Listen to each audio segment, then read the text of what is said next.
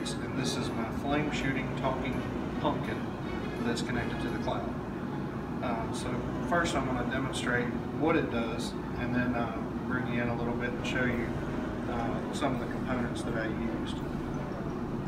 So no wires connect the computer and the pumpkin, and it should shoot a flame here in just a moment.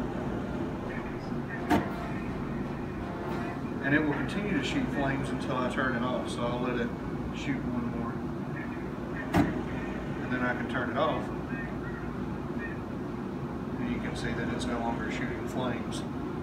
So if I can get you to come in, I will show you what components are in the pumpkin. I know it looks a little messy in there, but here you have an ESP8266. Over there you have an audio recording and playback module, and then your standard Glade plug-in, or your standard Glade auto sprayer. I hacked the back of it to take control of the switch and turn off the motion sensing in the Glade auto sprayer so that I can control it solely. Now if I turn it on again, you can see it flame from inside.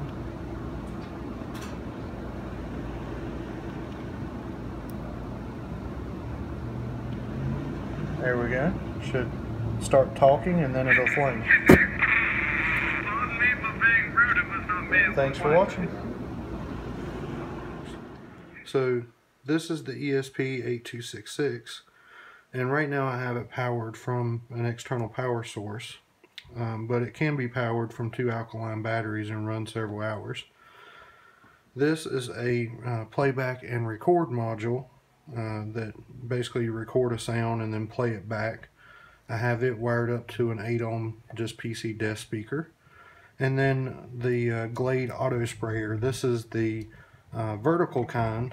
They also have a, this is the smaller kind. They also have a larger version of this. And these are the internals to that, to another one, so that I could show you the modifications that I did.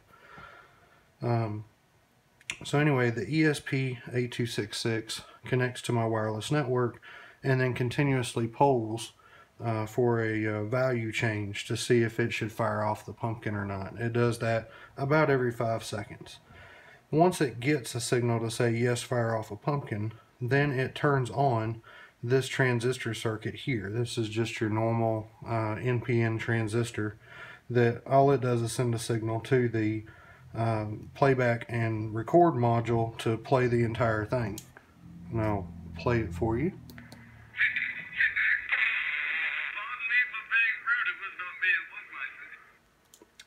So then that is also wired up to the Glade sprayer so that whenever the flatulence is played, it actually pulls this down.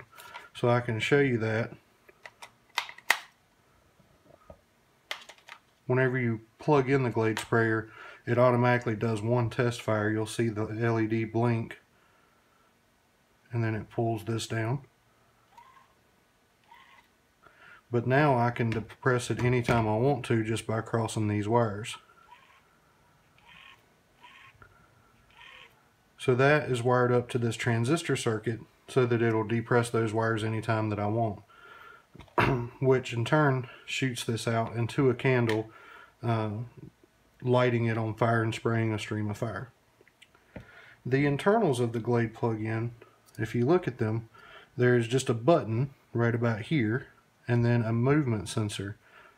And the motion sensor basically just measures readings from this light to see if the light values have changed. So you can take a piece of tape or anything and cover this up, or you can desolder it from these 2 joints on the back. Now the joints that I used are this one right here,